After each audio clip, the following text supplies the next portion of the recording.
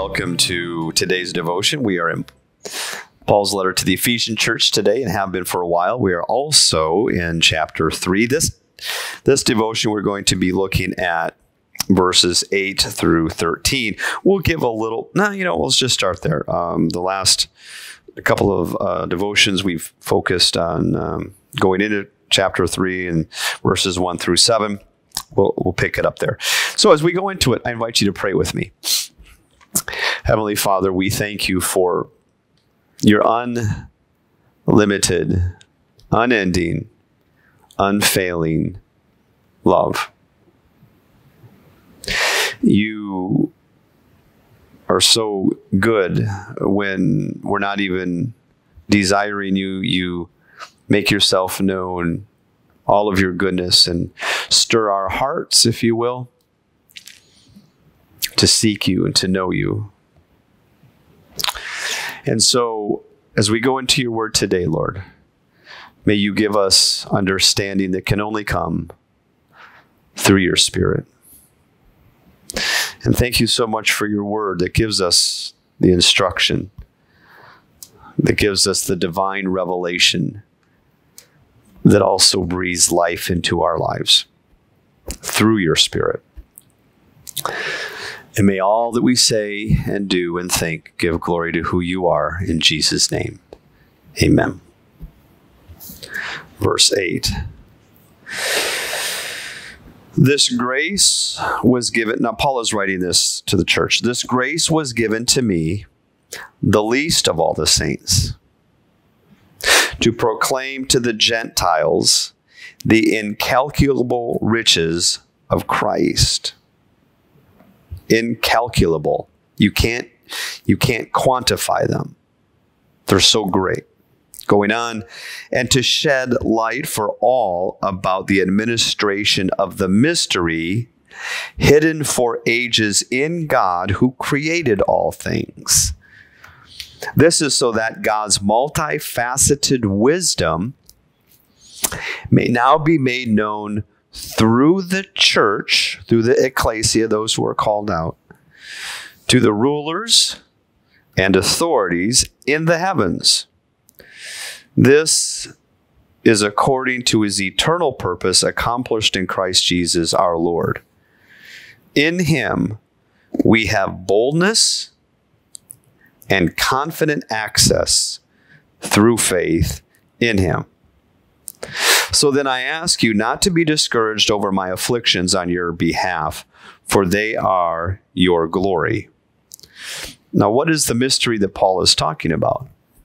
Well, the mystery is that all of the promises that God had given throughout history, leading up to Paul's own generation, all of them have now been fulfilled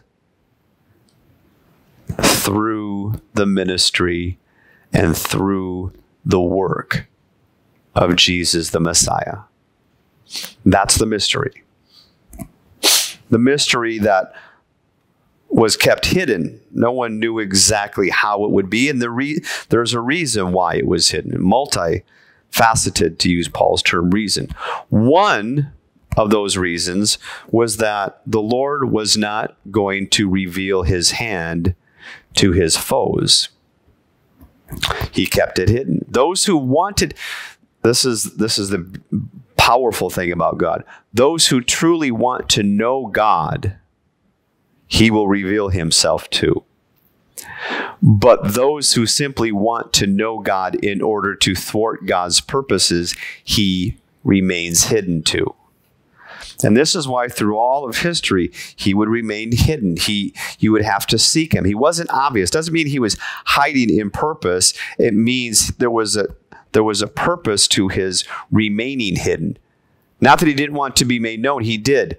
But in a strategic way, understanding the forces in this world that were against him that ultimately put Christ on the cross. Those forces have been in play actually since the creation of the world.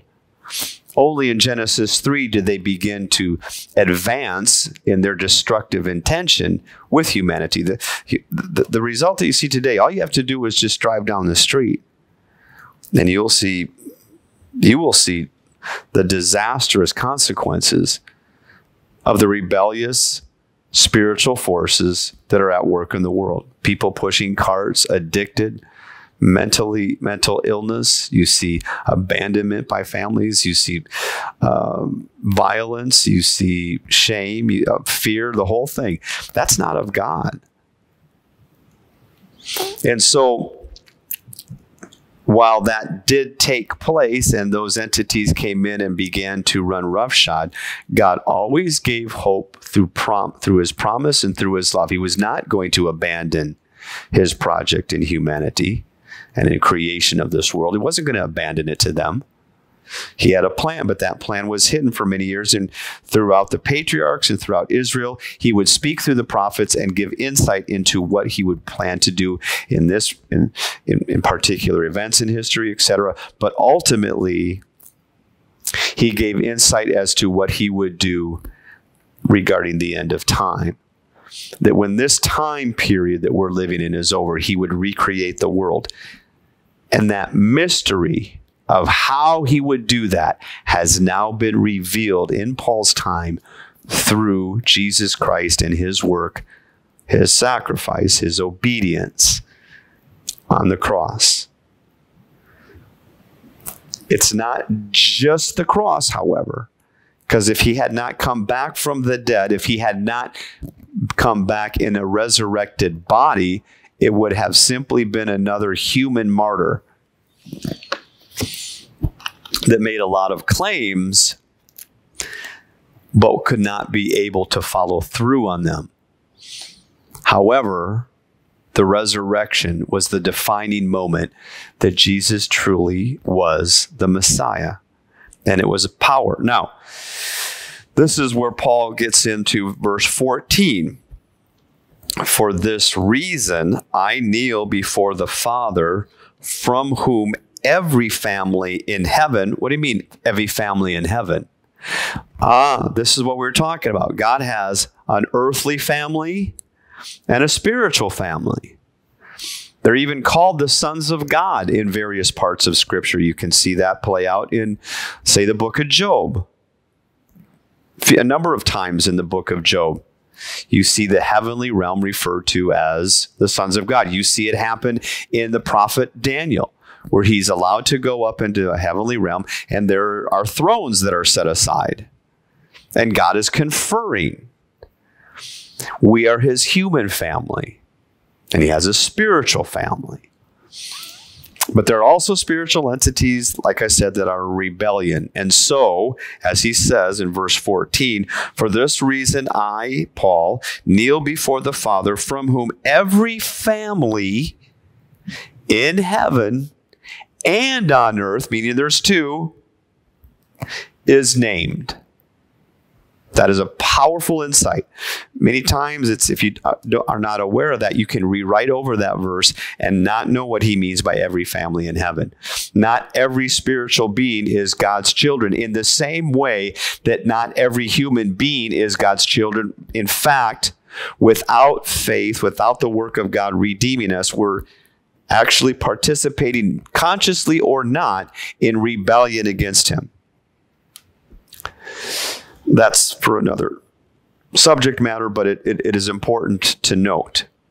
Verse 16, then Paul goes on to say, I pray that he may grant you, according to the riches of his glory. Glory is just all of his goodness come together, to be strengthened with power in your inner being through his Spirit, and that Christ may dwell in your hearts through faith. We're going to talk about that next time we come together, this inner power. What does it look like, or what does it mean? Look like is not maybe the best way to phrase it, because it's not necessarily a physical object, but it certainly does bear in the world that we see fruit that is obvious to see. But we're going to get to that next time. Until then, please know that the power of God and his very presence dwells within you. He will never leave you nor forsake you. And may the rest of this day be a day that you experience his peace. I'll see you next time.